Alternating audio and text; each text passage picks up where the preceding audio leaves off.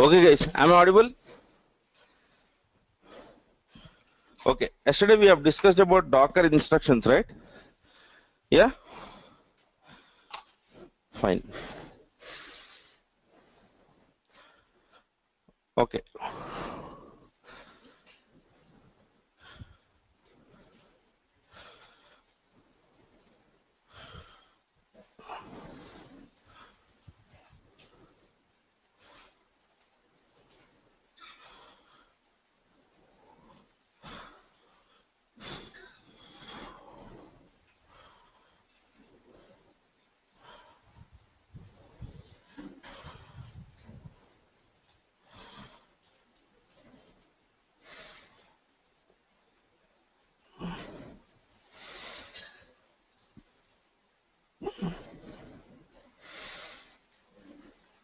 Okay. So let us assume that this is our architecture. We have one database and applications are basically scaled and we have 3 instances of applications. Let us assume that. It can be more also or it can be less. Now, we have been doing Docker for these many days, right? Let us assume that this is a setup which you have in your office. Okay. This container basically crashes for some reason. This container has crashed. Okay. And there is no way where you can restart it. Okay. But these applications have been storing data to DB for let us assume it has been running for 1 week. Okay. If I bring in a new container and put it over here, will the data of the 1 week will be retained? No. Okay. So do you think industry will accept it if you don't have this kind of a solution? Okay. And the same thing might happen for app servers also. Or same thing can happen for any kind of container which you are basically willing to have. So we need something called as persistent storage. Okay, a storage which can be persisted onto your network or onto your machine, or it can be anywhere. Okay, whatever is there in the container which is important to you. Not everything. We might not need a complete Linux kernel. That doesn't make any sense. Okay, for example, if I'm working in Jenkins, I'll be interested in Jenkins home directory. Okay, I'm working in MySQL. I'd be interested in the data MySQL SQL servers data backup because I can restore them.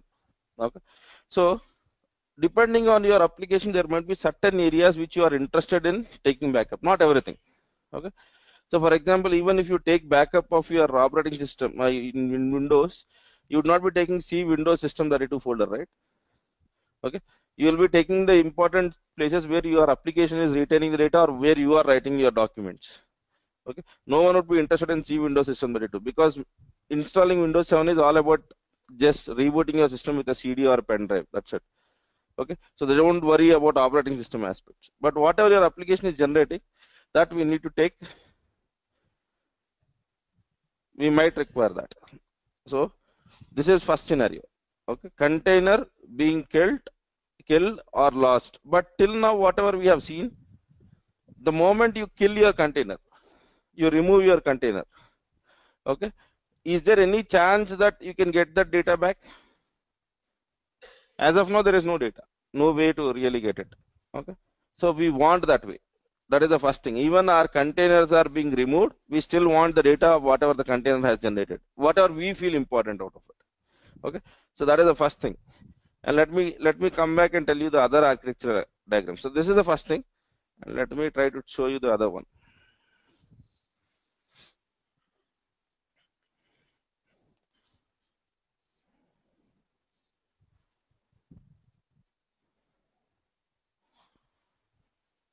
These are again applications.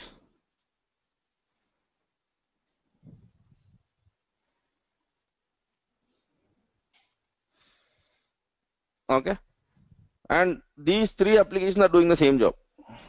They are for the same purpose. Let us assume that this is your application being scaled so that you can cater to more users. Okay, so the data which this application generates, do you want it to be 3 different stuff or do you want it to be the same stuff? Okay, so let me explain about a concept called as load balancing before I go over here. Okay. Oh, not this, sorry.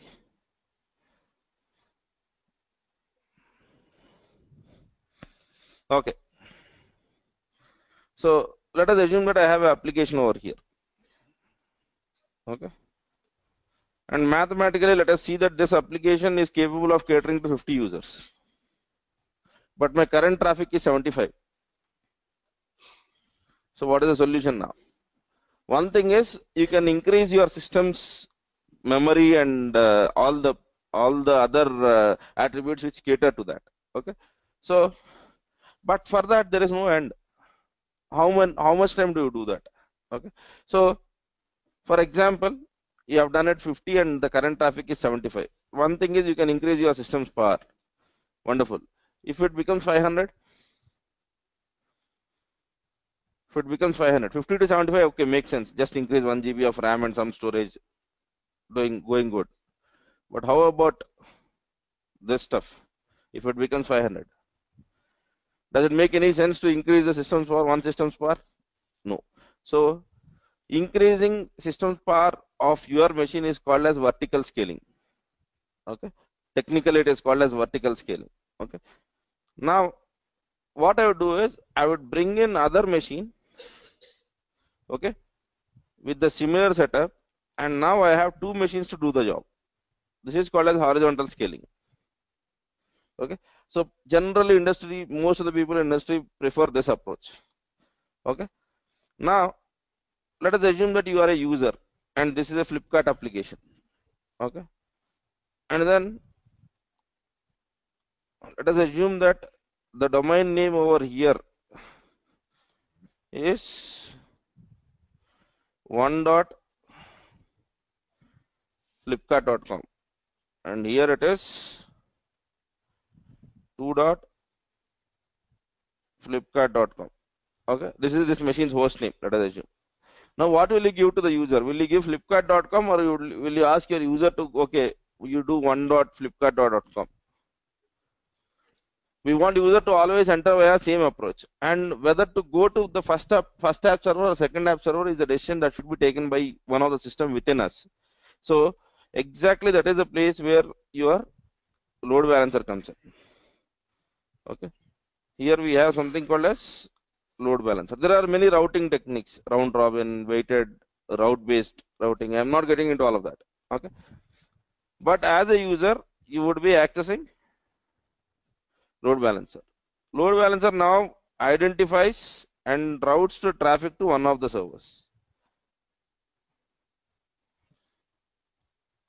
Okay, make sense, right? So this is a typical architecture. Now let us assume that you have accessed the request and first time your request has gone here. Okay, after some time you go over again and you try to launch again from the browser www.flipkart.com, and your data will be in this machine.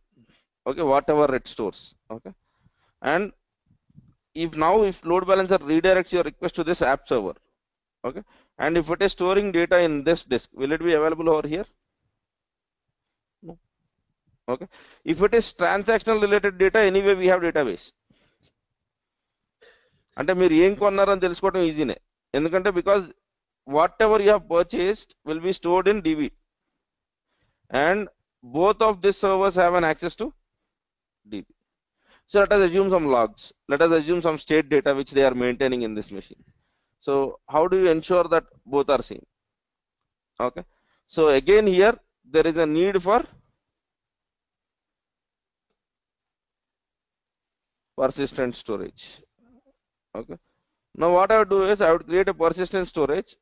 Let us assume that this is a persistent storage. Okay, and a mount of this will be created on both of these machines.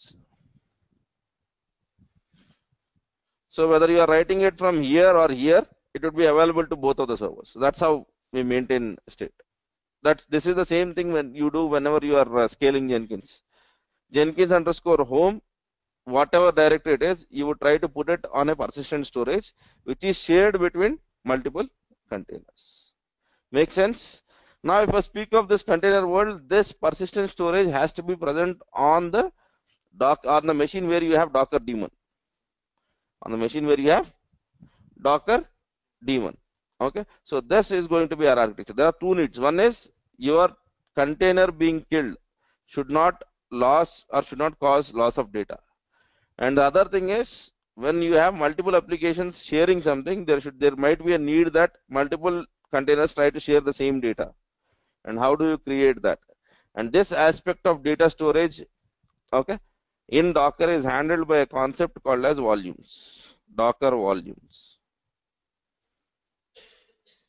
Okay, a Docker volume can be created in the Docker file, okay, or it can be mounted in the Docker file, or while starting the container itself, you can pass the arguments for that. So that is the aspect around volumes. Okay, fine. Now let us see one example of volume. Okay.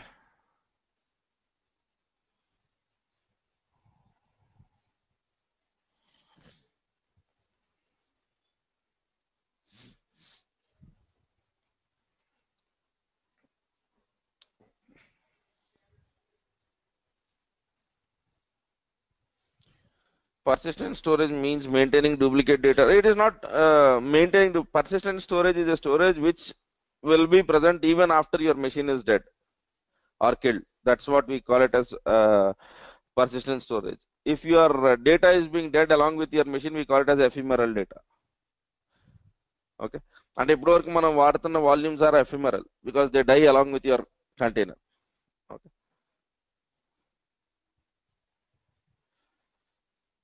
fine.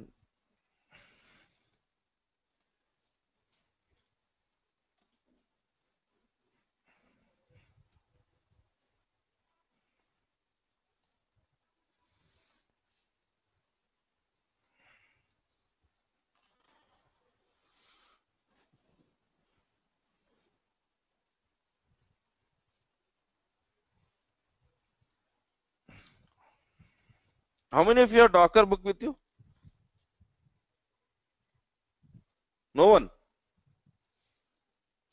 Okay, let me show you what this book has.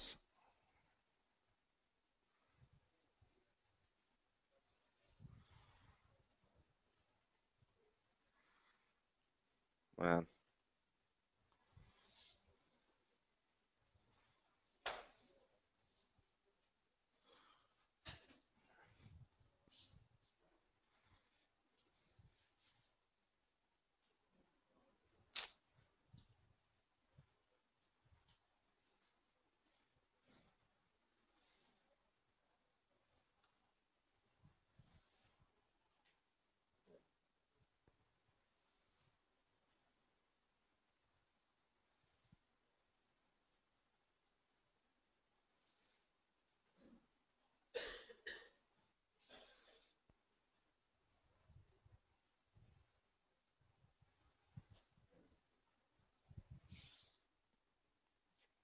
I can't help it, guys, because it is taking a lot of time. Yeah, yeah.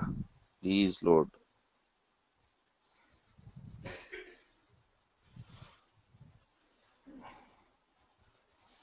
Okay.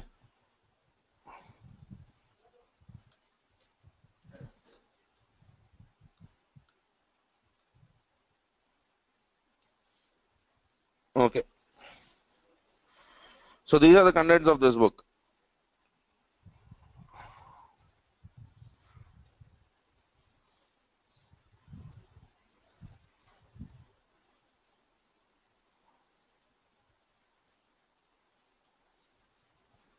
Okay. There is loads of information over here. Kubernetes is not covered in this book, but apart from that, all the Docker stuff is covered. Okay. So కొనుక్కొని చదవండి అని నేను అన్నాను. At least that is your choice, your way of looking at the things. But only at least try to basically go with at least reading this book once. Okay. Fine. So the data volume concept is covered in this book for approximately 10 or 15 pages. So it covers each and every minute detail about Docker, how we used to do earlier when we didn't have volumes.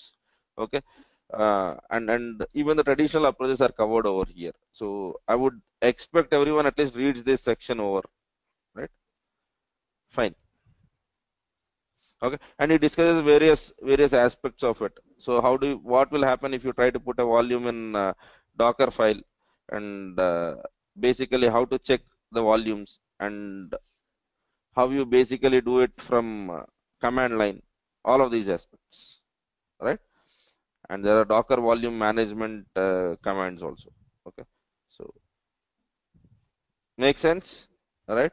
So it speaks about different approaches also. So I would expect that you would go through this. Okay, fine. So let us go back to our AWS.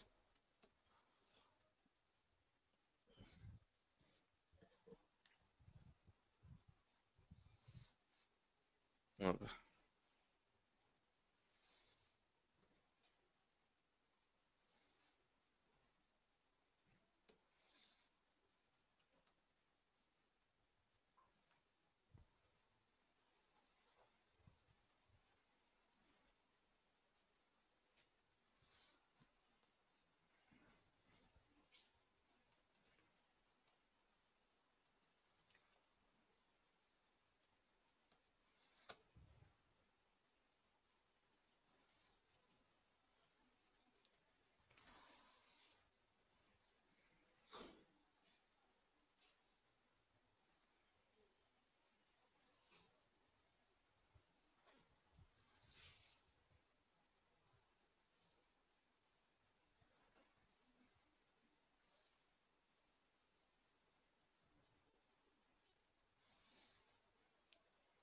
Okay. So we are interested in this machine, right? So connect.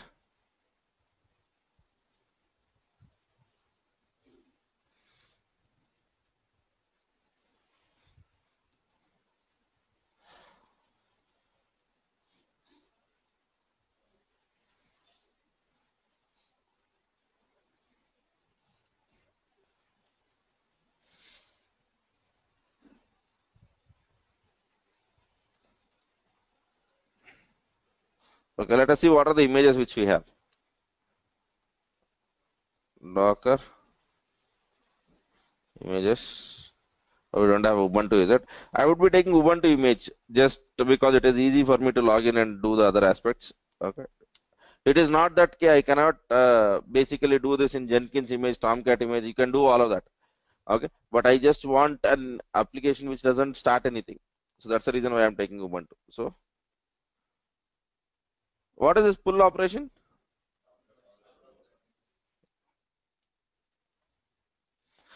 Will it start the container?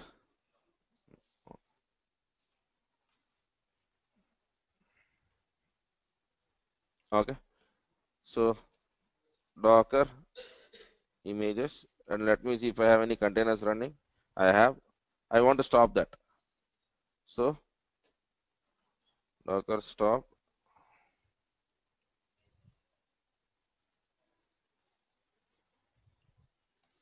Just this. Okay.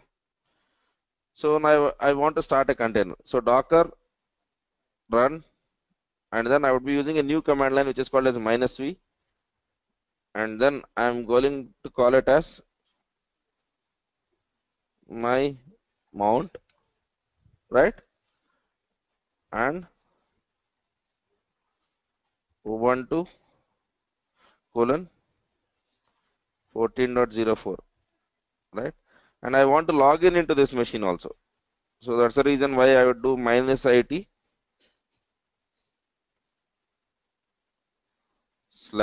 /bin/ let us see what happens. Am I in this container? Okay.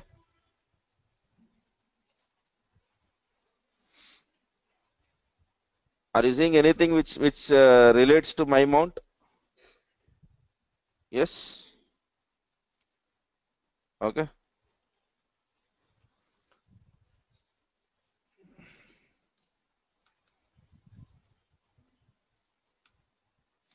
Okay. Now let us assume that I would create something over here. Okay. So touch one.txt. Okay. So the whole point or whole aspect of this discussion is you should have this as a persistent storage. When I say persistent storage, it should be present in the container or in your on your machine. container lo undada?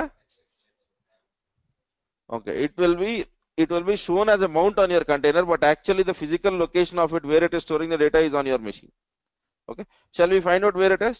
So I'll keep this container running and I'll take one more session to really find out what is happening. Okay, so I'd be using one of the command which we have seen yesterday. Okay, which is inspect.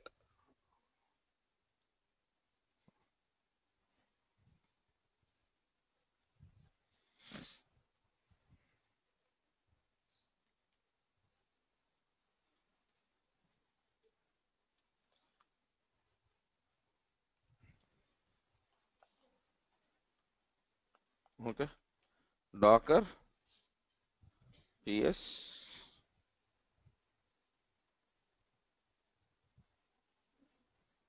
and now let me do Docker inspect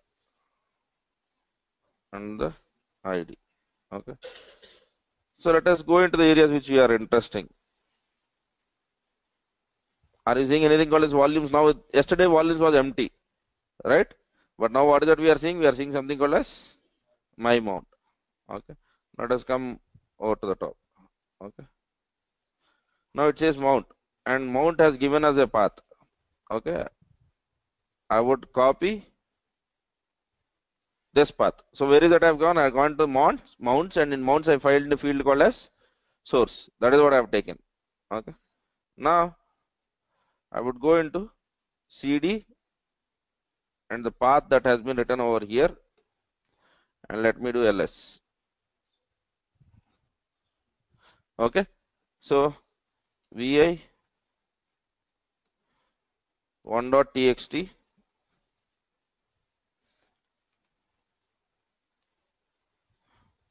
hello. That is what I have written. I have written it from my physical machine. Okay, let me go to the container. Pardon me,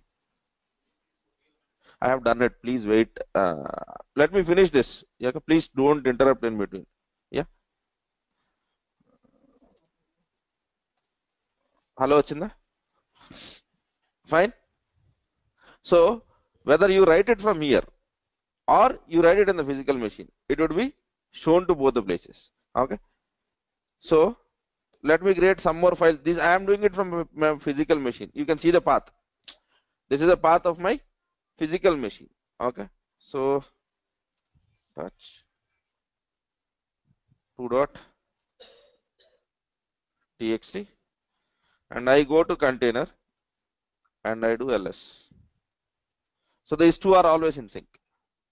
Okay, so now if I create a mount point to the folder wherever I want, for example, in case of Jenkins, I would be creating a Jenkins home directory to whatever mount which I have created, so that Jenkins will write all of the data to here, and actually it is not writing into its storage, it is writing onto the physical machine. So even though the container is dead, you would still have, okay, your volumes. And there is one more thing which you need to look into. Okay, so that is Docker volume. So are you seeing anything about our volume? There is a separate volume management command. So Docker volume and ls. Okay, so this would give you what is the volumes which you have, what are the volumes which you have, and you can basically create volumes from here and use that as a mount. You can do whatever you want. Okay, so there is a special command which is created, which has this subcommand Docker volume. You can do all of this. Okay, so someone had asked me in a couple of days back, what is the prune command? Okay, you can see what is the prune. Okay, Docker prune will remove all the unused containers, and whereas Docker volume prune will remove all the unused volumes. That's it. That is the container. And if you want to remove volumes, you can use rs. Okay, shall we do it again? Shall we do this stuff again? Okay, I'll start it from beginning, and I would also show you what different ways of doing it. Now, what is the difficulty which we have? ఇప్పుడు మీకు practical గా difficulty దేంట్లో అనిపించింది? To know where it is present in the local system, I have to use basically Docker inspect command. Okay, let us see if I can do something for that. Okay, but at this moment I would kill this container. Okay, Docker PS. It is not running, right? Now let me do the same command again. Okay, and this time I don't call it my mount. Let me call it as slash, what is it? Jenkins, something like that. Any stuff for that matter. Okay, amen. Okay, and I would be doing df minus h. This will show me all the mount points. Now am I seeing it? Yes. Does it make sense now? Yeah. Now I have this. So what are the two different ways of checking this now? Okay. One is you can use Docker volume ls command. This will basically tell you the path, but from here it is difficult to make out because you need to know what is your volumes ID, right? So, or volumes name at least. So what is the easiest way? Docker ps, take this and then do Docker inspect. Okay, and now try to just scroll a bit up. You would see a mount section. Okay, and in mount section you would see this source path. Oh, sorry, I've done Control C.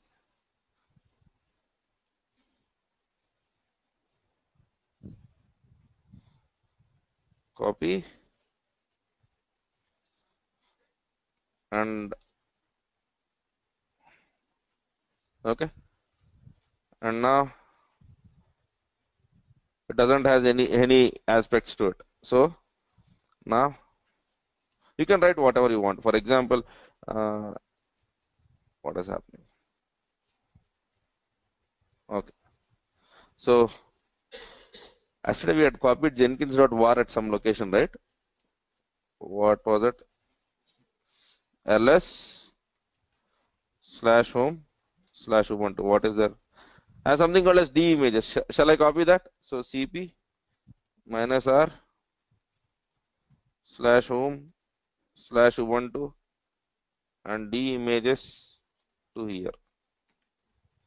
Okay, and now I would get back into the container. Okay, so cd slash Jenkins and I do ls. So that's a whole concept around it.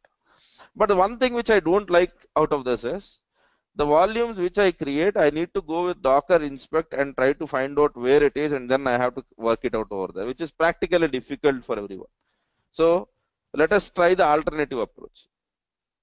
So what I would do is, let me exit out of this. Okay. Now I would be doing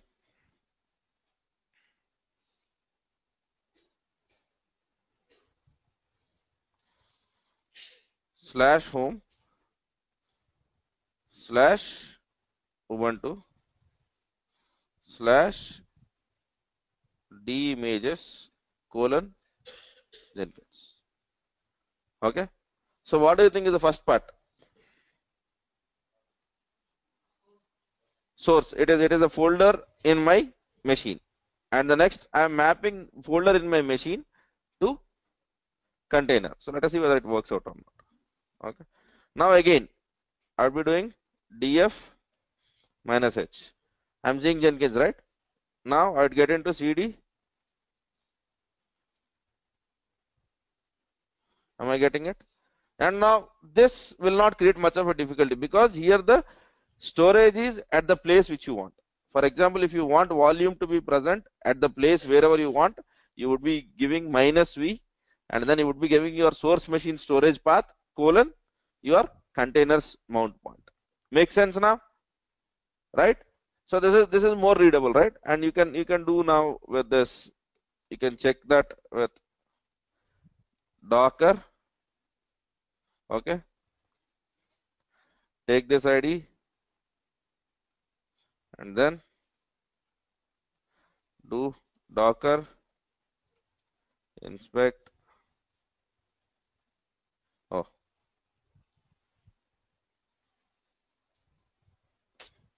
let me do it this way. And docker inspect.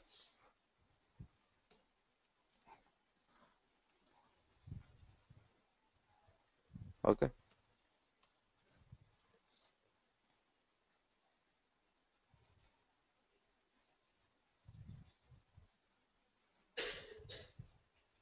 Mount points, that is an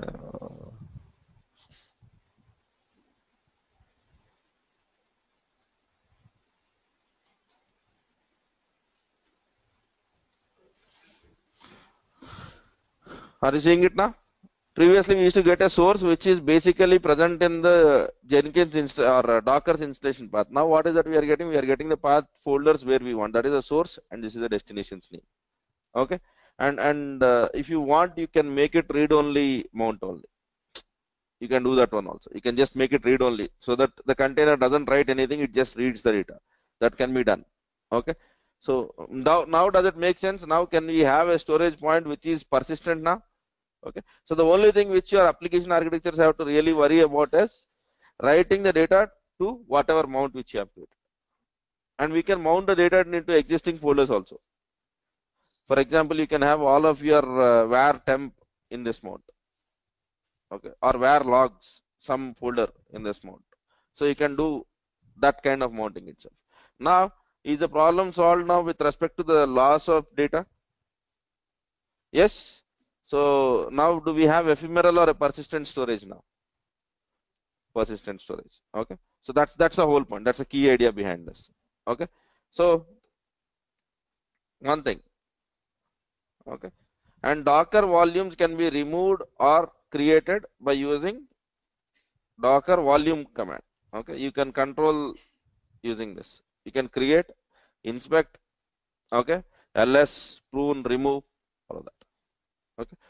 So any images which are not in use will be removed. So Docker volume prune. Okay. Now Docker volume ls. Did it remove anything? No, right? Okay. You remove the container from Docker ps -a also. Use Docker rm and then remove the container and try to execute the same command. So whatever volume was created which is associated with the container will be removed. Okay. Even if it is present in a stopped state, but if it is present in your Docker ps -a, those volumes will not be removed. Okay, that's how it works. Okay, fine. Now let me come back to my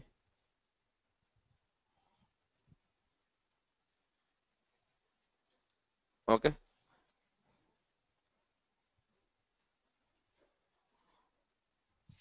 CDD images, right?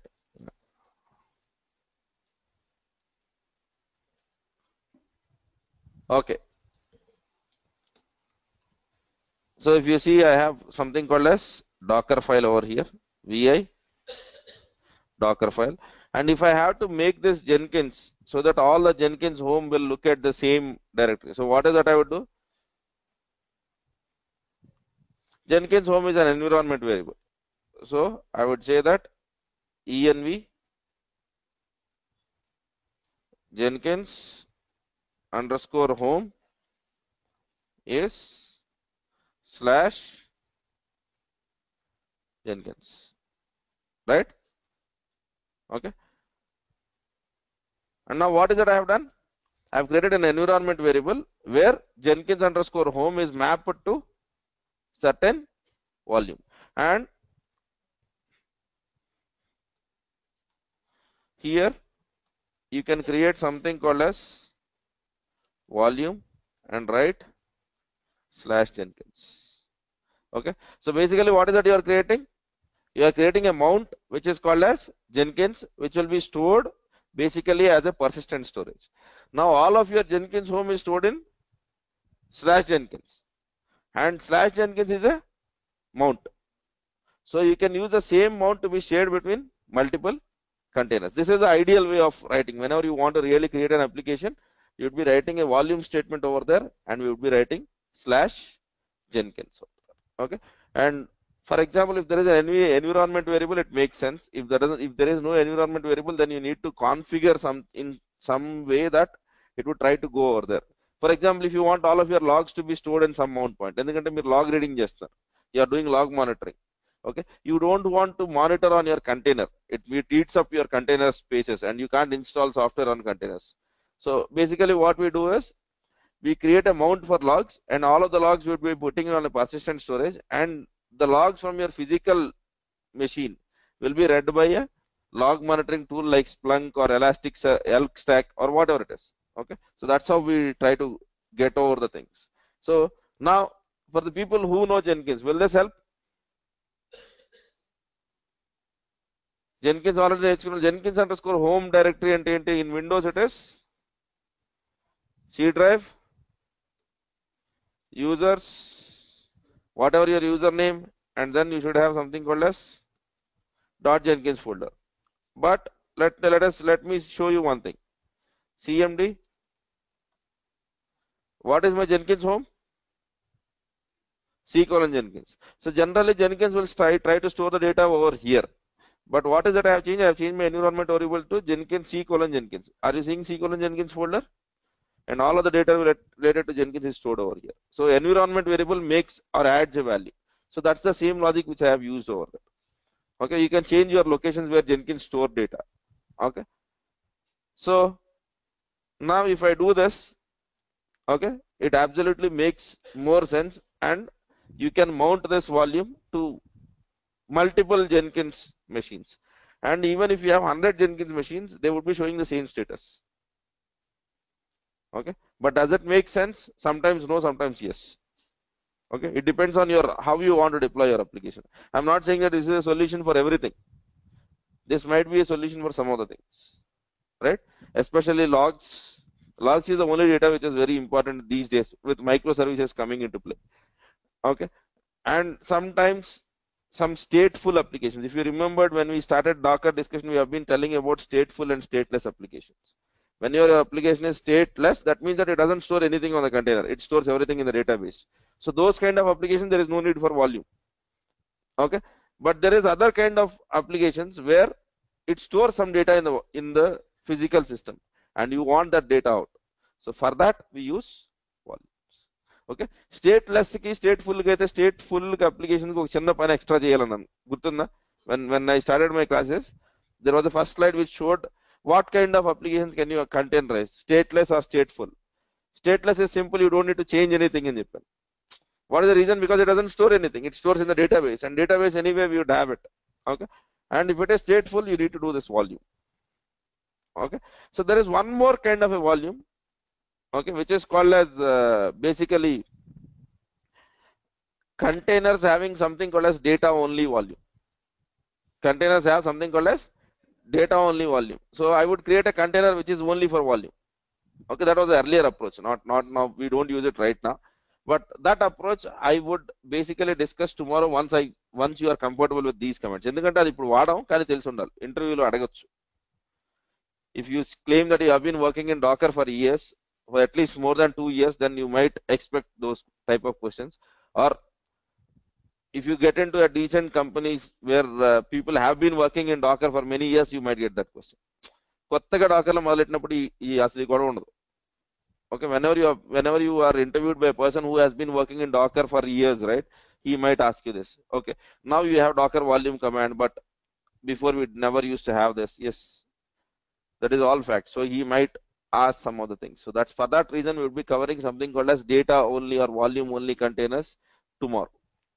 Make sense? Are we clear till this point? Do we have any doubt now? Okay, now will containers store data? Can we retrieve data out of containers? Can we sync data from our physical machine to multiple containers? Yes. Okay, so one last question before I move on to something else. Okay, How can I achieve this? Two applications sharing same storage. Okay. So I tried two commands. You just tell me whether it is same or not. So Docker run -v /home Ubuntu d images. Okay. Ubuntu colon 1404. Okay. Then I come on to the other terminal. Okay. Fine. And I want to get into this machine, right? So if I want to get into this machine, what is it I need to write?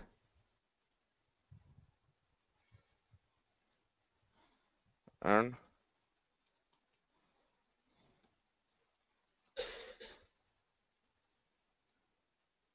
okay.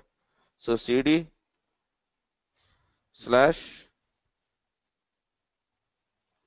oh, my command is wrong. Sorry for that.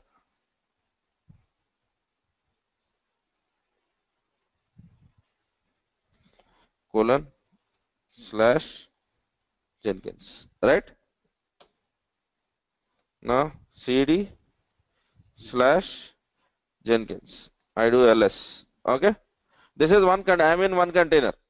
Okay. I'm doing touch 1.txt. Let me get into this container and let me do ls. Now are these two containers sharing the same folder? Okay. Whatever the other container is created, is this container getting the data?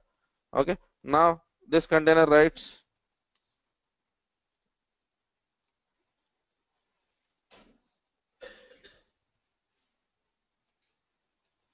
oh sorry guys, this the network speed is slow and I'm getting extra key presses.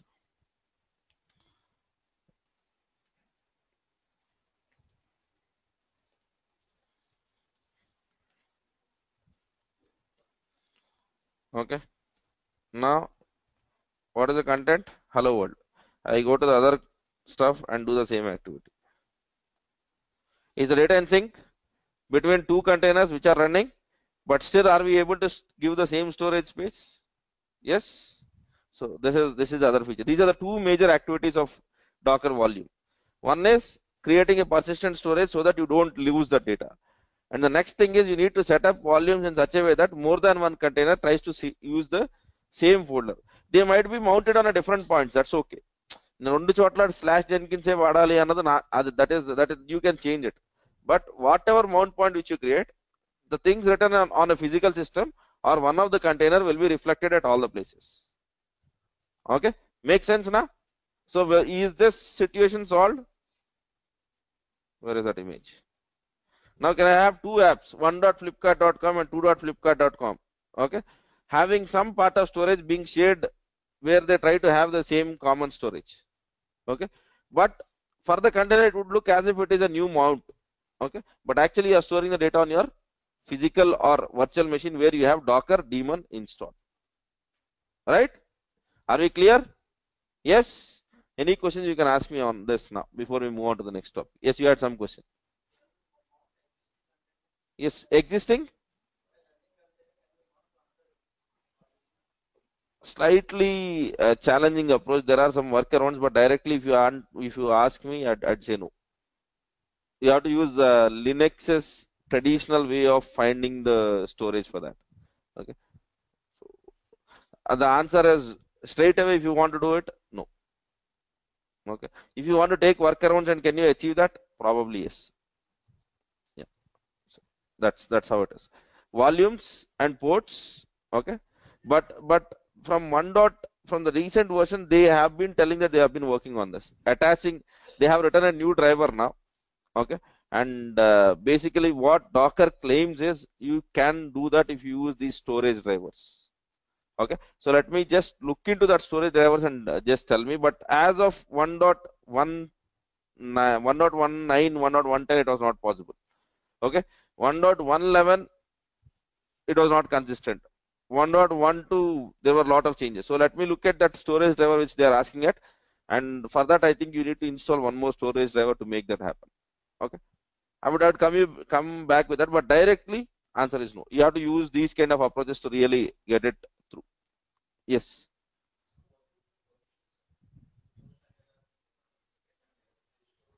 Mm.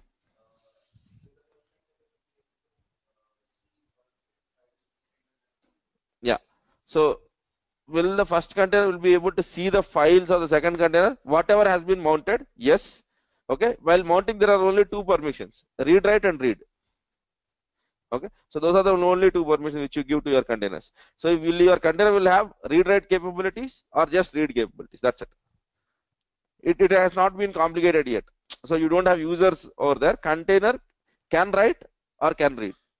These are the only two things which we have. Yeah. That's the thing which you see in inspect saying that is it read write mode true. By default, it is read write enabled. Yeah. Okay. Any other questions? Yes. You can create as many as you want. Yes. Yes. So, for example, whatever volumes which you are creating, even though we call it as a persistent storage, it is nothing but a folder on your system. So, backup that data. That's it. అంతే కదా data మీ physical మెషిన్కి వచ్చిన తర్వాత మీరు volume రూపంలోనే backup చేయాల్సిన అవసరం లేదు you have that the whole necessity is you want that data and what ever data you have backup you can bring it back to your machine and you can create a mount with that on a new container so that's why it makes sense yeah so can you work on a red hat image as few commands seems to be different okay red hat image is what you want me to work okay basically what I would do is Srinivas tomorrow would be doing Docker on red hat yeah. So I don't see much of a differences, but the only thing is your shell might not work. The get docker.sh might not work. That's fine. Okay. My mount is the same file or replica created on a different. My mount is a replica that has been created between okay your machine and the container. But whatever you write on that mount will be written over here, but it is not a direct relation. There is a storage driver concept in between that. అంటే ఇదే ఫోల్డర్ని తీసుకెళ్ళి అక్కడ పెట్టినట్టు అనిపిస్తుంది కానీ డైరెక్ట్గా అది కాదు scenario so there is a storage driver which comes into play where they try to write over there okay but you can assume that it is the same driver which same folder which they are working on okay but internally it is not exactly the same it tries to use some driver concepts to get it through yeah okay so yeah we have 10 minutes of time and I'm not sure whether I would be able to at least introduce to the concept of networking. Can store in sandbox? Okay.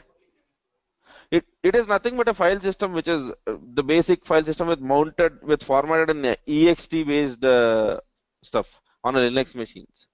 Okay. So whatever is ext driven you can use that. That's the whole point. It is pardon me? No, it depends on where you have mounted it from. For example, I am doing it from my laptop. I am doing it from my Amazon machine. In my case, currently I am using a volume called as EBS volume of Amazon. So it doesn't basically look at it that way.